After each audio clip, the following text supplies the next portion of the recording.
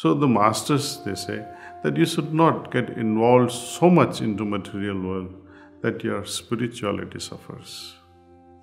At the same time, you should not become so involved with spirituality that your material life suffers. The best approach I have found so far, which I have noticed in my day-to-day life, and especially during my business career, was to integrate spirituality in the material world. Good morning and hearty namaskars to all of you. One question that I have received from Sri Parth from Alwar, Rajasthan. Daaji, how can I become like you? Oh, this is quite flattering. A good business person and a good human being, successful in everything. Well, it depends on what you mean by success. Philosophy of heartfulness, the Sahaj Marg Paddhati, is very simple. That you need not alienate your life from both material or spiritual. You must try to integrate them both. This is the clarion call of my Guruji, Pujya Babaji Maharaj. That moment you ignore one for the other, ipso facto you will suffer. For example, you may become very successful in your business, lovely family, everything are going well. Children are also obedient, wife is loving, and you have loyal friends. What more can you ask? But if your inner heart still craves for something more, something beyond this ephemeral, and when you're at the deathbed and you're thinking, what did I achieve in my life for my spiritual success, spiritual advancement, then you'll wonder, yes, life has been great, family members have been great, friends have been great, but somewhere along I did not attain something I should have attained during my lifetime, spiritual success.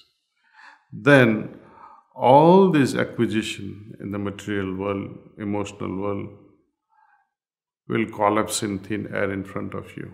They will become meaningless. Do you really want that to happen? No. So the masters, they say that you should not get involved so much into material world that your spirituality suffers. At the same time, you should not become so involved with spirituality that your material life suffers.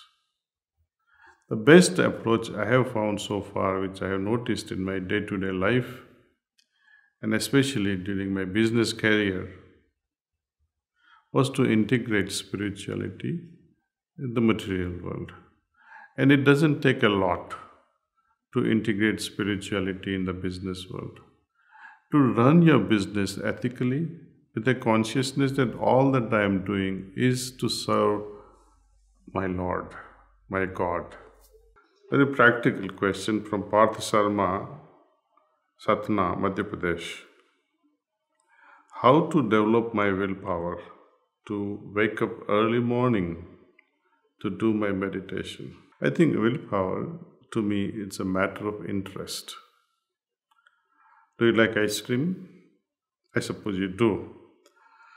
Do you use willpower to have it? Perhaps you need willpower how not to have an ice cream. But to have an ice cream, do you need willpower? You don't, because you are interested in it. You'll love it, you'll like it, that's your passion. So develop passion, develop interest. See what meditation can do. Do it few times when you are awake. Don't have to force yourself for meditation. But meditate when you can meditate, when you are up. And see what meditation can do to you. And automatically, as interest will develop, as passion will develop, your experience will take you into that zone that, oh, I need to get up early. And each time, you'll be able to compare your experiences. That when you meditate at 5 in the morning before sunrise, or 6 in the morning, or 10 in the morning. You see the difference. You meditate sometime at 6 o'clock, sometime at 5, sometime at 10, sometime at 2 at noon. And like a scientist, find it for yourself. Which meditation is more effective? And when you do find a great amount of intensity in your meditation at that particular time slot, adopt that time slot for your meditation. Another question from Yogesh Narayan, Chennai. What is the secret of living a peaceful life? When will this pandemic situation get over completely? Well, leading a peaceful life, it depends what you mean by peaceful life. Each individual has a different definition. You see, peaceful life to one means avoiding what is not good and embracing what is really, really enchanting. That gives them peace. To me, at this level in my life, peaceful life means no controversies so far, no disputes, not only in me but in others also. So it's not enough that I lead a peaceful life. But when I do see some disturbance elsewhere too, it does affect me too. Directly or indirectly, we are all leading a life together.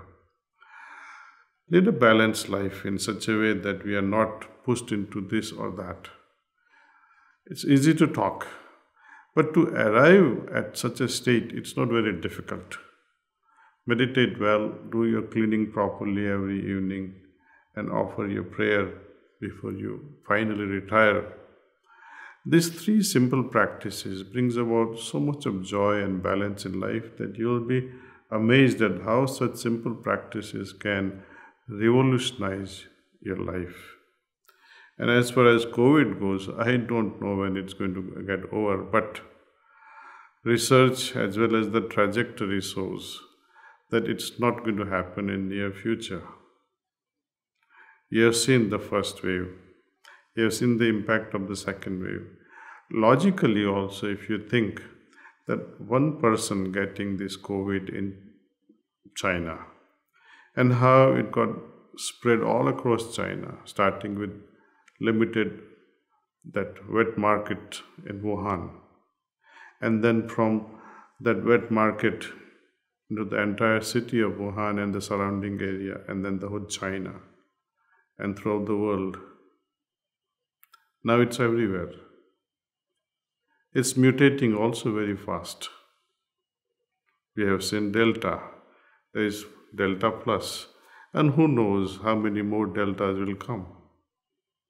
There is no end to this mutation. And each time organism mutate, it only becomes stronger and stronger, very rarely weaker. Unless there is some intervention, a real scientific breakthrough, which we are all waiting for. Vaccination can help us prevent.